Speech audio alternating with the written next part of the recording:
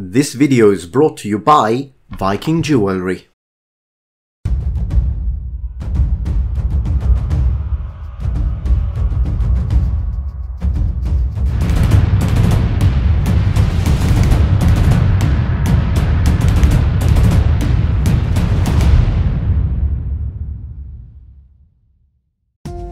Hey!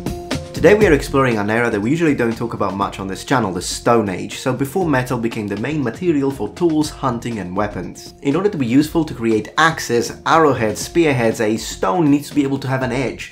You need to be able to make it sharp, and not all stones are suitable for that. For example, this one is not very... no. I mean, you can still... but... nah. If you're an avid gamer like I am, and you have played survival games such as Valheim or Conan, there is one stone that you know can be used to make that sort of implements, and that is Flint. In these video games, flint usually appears white or very light grey, is found near rivers and is used to make the very first kits, including tools, weapons, hand axes, spearheads, arrowheads and whatnot. And that's actually quite realistic. Usually I'd say historically accurate, but in this case I should probably say prehistorically accurate. Flint is a type of chert, which is a cryptocrystalline or polycrystalline quartz that usually forms as nodules in limestone. It varies in colour, it can go from grey to black and nearly opaque because of included carbonaceous matter. Opaque, dull, whitish to pale brown or grey specimens are simply called chert. The physical properties are those of quartz. There are a few reasons why I've decided to talk about this, and look at that beautiful cortex. The Stone Age is huge. It lasted approximately 3.4 million years. Take a moment to process that. So even though we tend to like to sort of focus on iron tools and these kind of technology, in reality humanity, mankind as a whole, has been using Stone Age technology a lot longer than it has metal. In fact, it is the melting and smelting of copper that marks the end of the Stone Age. The Stone Age is divided in the Paleolithic, Mesolithic and Neolithic periods. The Neolithic begins with the advent of agriculture, which drastically changed the way of living of the prehistorical man. So today we will mostly focus on Paleolithic and Mesolithic working techniques. At this time, men were hunter-gatherers. Some suggest that scavenging was an important pattern of subsistence behavior in the lower and middle Paleolithic of Europe and in the late African Middle Stone Age, although evidence suggests a very early start of hunting as a major way to procure food. In this respect, Neanderthals and earlier humans in Europe did not differ from Upper Paleolithic or modern human. Neanderthals hunted a wide range of prey. We could safely say that quarrying and manufacture of flint is probably humankind's first business venture. The art of working flint is called knapping, and there are books and plenty of videos about it, and I will leave links in the description. Today, I will try to knap flint for the first time in my life as a prehistorical man. What I'm doing here is in fact experimental archaeology. I want to recreate the very first time a prehistorical man experimented with flint knapping. We will try to assess how difficult it is to transfer my idea of a certain shape into the rock. Flint knapping is a real skill that needs to be learned over years of practice.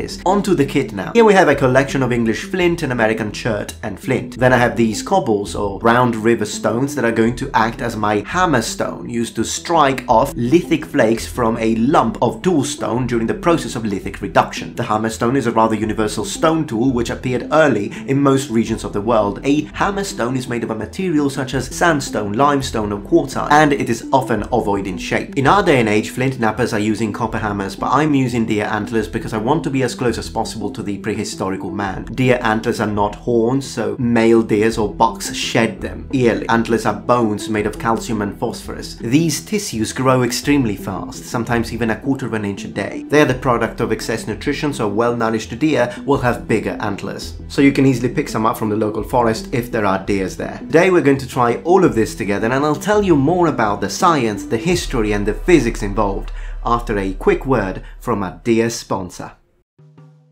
Now, the dear sponsor for this video is Viking Jewellery, and the reason why I call them like that is because they've been sponsoring this channel for quite a few years now, and they really sent so many things, and I'm very appreciative and I'm very thankful for all the good rings like this bronze ring, silver ring, but also for the line of clothing, which is sort of a recent upgrade that they have had, like this beautiful t-shirt that you can see here. You'll find all of this on their website, but today is the day for you because there is a 25% off for first line products for the next 48 hours. So definitely go check them out right now. don't miss out. Also, if you've always liked their Vegvizier pendant Runic, then that one already has a 25% off, which means that if you use my code, you will get a 50% off. That's half price. So huge thanks to Viking Jewellery for sponsoring this video. Absolutely amazing guys, very trustworthy, very nice shop. Check them out, link in the description.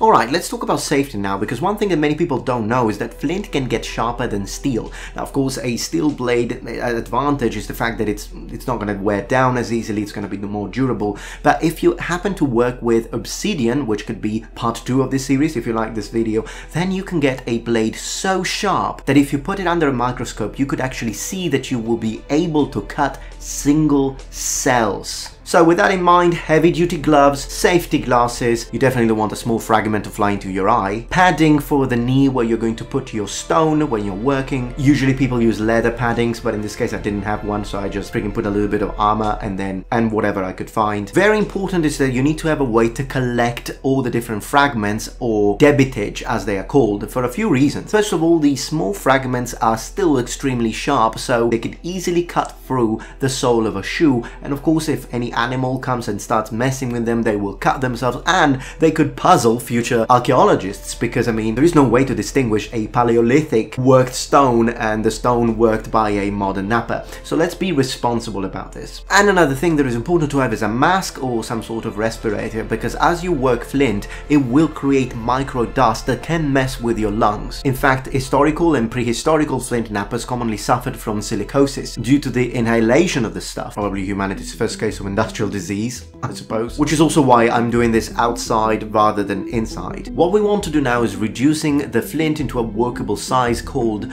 quartering. One thing that I'm noticing as I'm working with flint for the first time is that it very much resembles glass. Not only in the way it sounds, but also in the way it chips. In fact, if you've ever chipped glass, you have generated what is called a conchoidal fracture, which is what we're trying to achieve here. Hard percussion is the first to appear, and the only one known for at least 2 million years. The very first kind of stone implements were most likely naturally fractured stones, which then led men to try and cause these basic fractures themselves, and with time, a single flake fracture stone was developed into a multi-fractured stone. Then, something happens, and men who have been doing this for generations and generations start to refine their art, introducing their soft armor, usually made of wood or deer antlers, that will allow the primitive man to calibrate the attack of percussion planes inaccessible to the hard armor, apply pressure flaking to create a finer serrated edge, and prepare percussion platforms in certain nuclei. These finer examples are usually closely associated with the Mesolithic, typically smaller lithic tools and weapons when compared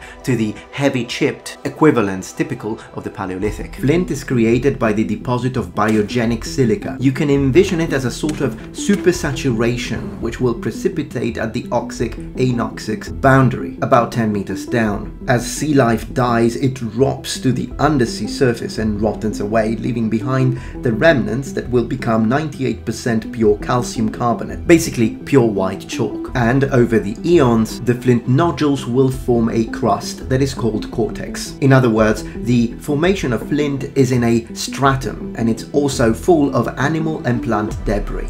One thing that you will notice is that when I do manage to get a flake off, again not an easy thing to do when you don't know what you're doing like me, it makes a different kind of noise. That's the shockwave passing through the flint, which is traveling at several thousand feet a second. It radiates in the shape of a cone, and that's something important to have in mind as you try and achieve the flaking. Goodness gracious, this is hard. One thing that I'm noticing immediately is that the cortex tends to absorb quite a lot of force, so that's actually difficult. If you hit that directly, it's not easy to remove, and so what I'm trying to do is I'm trying to remove it by hitting the other side. Whenever you watch people who are proficient, and I know that Scalagrim has got quite a few videos where he showed what he can do, that it's quite impressive, and that people who know how to do this make it look simple. Believe me, it's not. But I do want to spend a word or two onto the weapons themselves and the shapes and why I believe they chose certain shapes. Of course, the reason why we are trying to remove material from the stone is because you don't want to have too much stuff, otherwise it's going to be unwieldy.